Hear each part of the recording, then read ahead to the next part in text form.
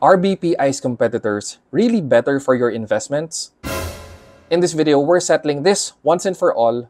We are comparing BDO, Metrobank, Rcbc, and Eastwest Bank in terms of its US equity feeder funds. And more than just comparing their rates and offers, we are crunching the numbers. We are looking to see what your money can look like in a matter of 10 years when you invest in these funds. I'm excited to share with you the results and learnings, so let's go. But before anything, if you are new to this channel, hi, I'm Mark. It's nice to meet you. In this channel, I covered quite a bit about lifestyle, but I mostly talk about business and investments.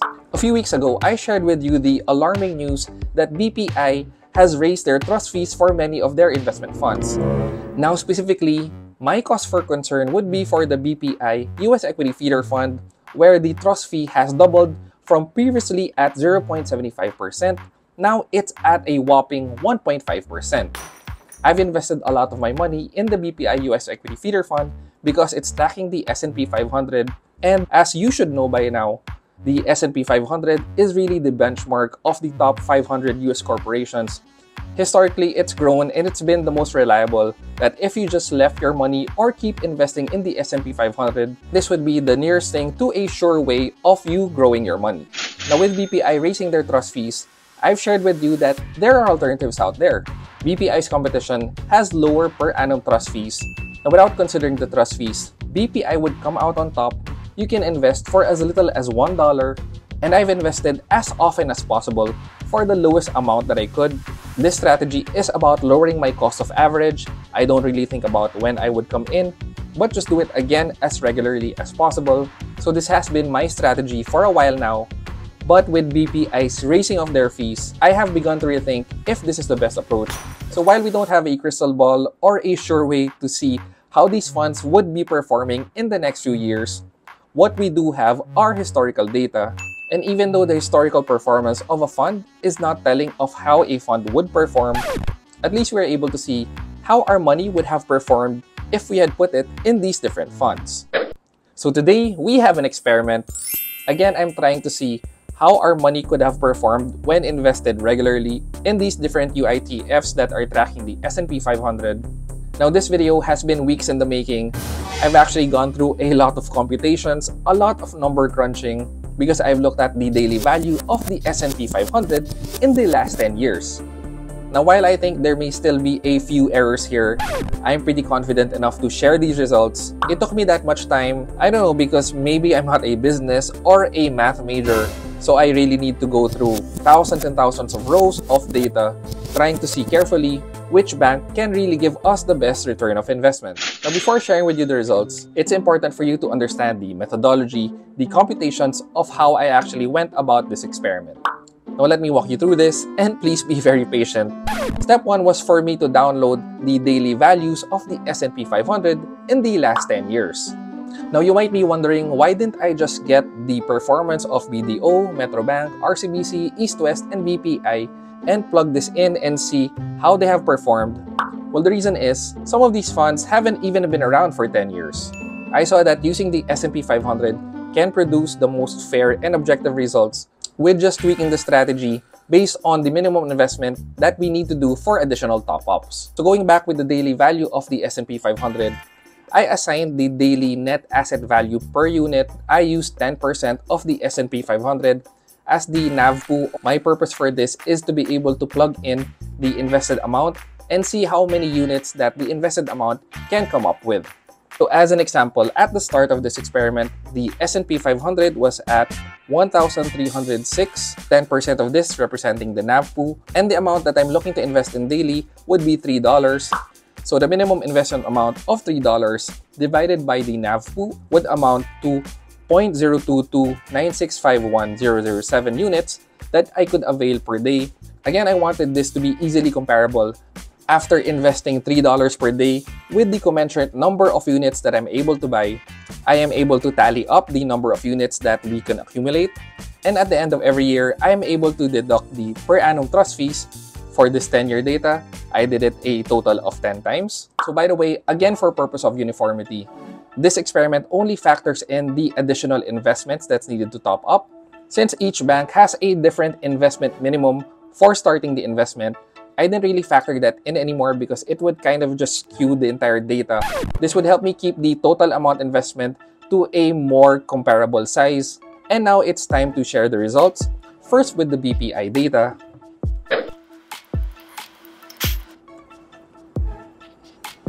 Finally found it. So for BPI, again not being limited by high investment minimums, the total amount invested is $9,822. Again, that's over the course of 10 years, $3 per day, not factoring in, of course, weekends, and this would only be covering the weekdays of each year. The total before the per annum trust fees is $21,716.87. Once you plug in the per annum trust fees, the new total is $20,328.80, which is a return of about 207%. So I know it all sounds good right now, but this is just result number 1. Please hold before you make any conclusions. So we move on to the second bank, which is Eastwest Bank. As a refresher, the subsequent investments for Eastwest is at $200 each time. So instead of investing daily, my assumption here is that we are putting it aside. We are putting away our $3. You're able to do your subsequent investments every 70 days. So more or less, you get around $210 at that point. So because of this limiting factor, the total invested amount is of course lower as well. It's at $9,654. Now, after 10 years of investing every 70 days, the total is at $21,172.67. This is before the per annum trust fees. Once you factored in the 0.5% per annum trust fee, the total is at $20,724.88. So this is a return of 214.68%. So as you see from example number 2, Eastwest Bank is actually beating BPI already. And even though the investment is much less, the returns in terms of actual value is already higher. So it's getting interesting. So let's move on to the third bank. The third bank is actually Rcbc. And I'm so sorry that I left them out from a previous video. It was actually you, one of my viewers, who called me out on this, and I said, I'm so sorry for leaving out Rcbc. Compared to Metrobank, wherein the investment minimum is $500, Rcbc's investment minimum is only at $200. So it's $200 to start, $100 each time, and per annum trust fees similar to Metrobank at 0.75%. So we are going to be able to compare Rcbc and Metrobank as the third and fourth example with the minimum of only $100.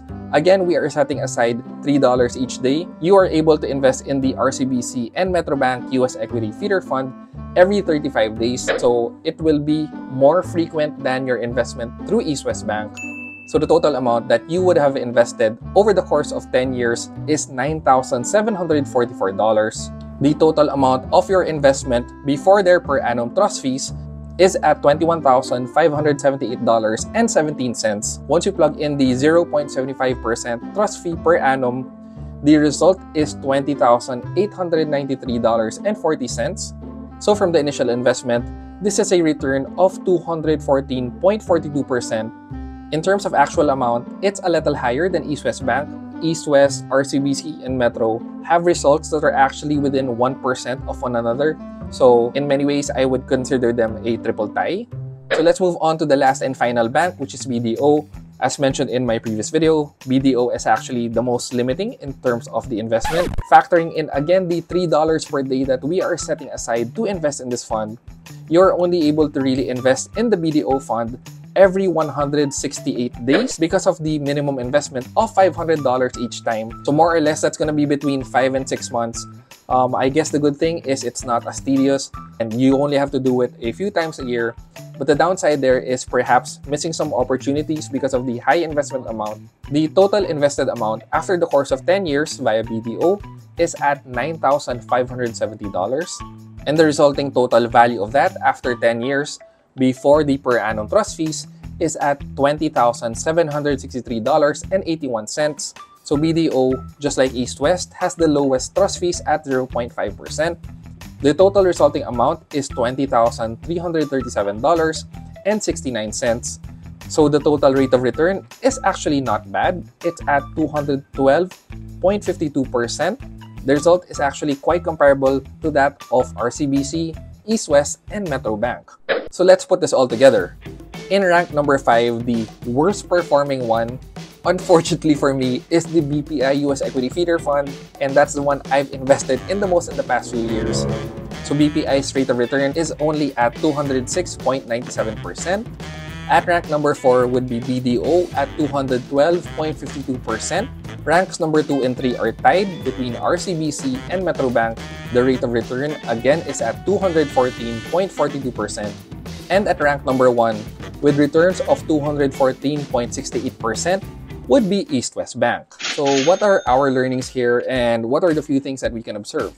Well, if you notice, because of the low investment minimum with BPI, in terms of actual value before the trust fees, BPI is way ahead in terms of performance, again at $21,716.87.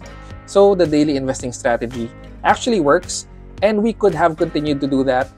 But where there is a big blunder now, and why I think I should be moving out of BPI, is because of their per annum trust fees, again at 1.5%. It's easily tripled that of Eastwest and BDO. So even though the strategy works and was working before they raised their trust fees, now it's just coming out that you're not going to be able to make much if you keep your money with BPI. I'm actually surprised with the results. I thought that BPI would fare better. Again, this is based on how it would have performed in the last 10 years. Of course, moving forward, things can change. The per annum trust fees and the minimum investments, and as well as the performance of the actual fund, the S&P 500, can also vary greatly. I was thinking that the performance of BDO would be much worse because you aren't able to do it as regularly as you would with the other banks. What the data is showing is that if we are doing it monthly, every other month, or in BDO's case, even only a few times a year, as long as we are doing it consistently, then we're still able to get the gains of the market. What worked out for BDO would be again the low 0.5% per annum trust fees. As the data shows, these trust fees, as small as they seem, really matter. So, what do you guys think? I actually thought that I would be keeping a lot of my money in BPI's UITFs, but with this, I think it's time to move.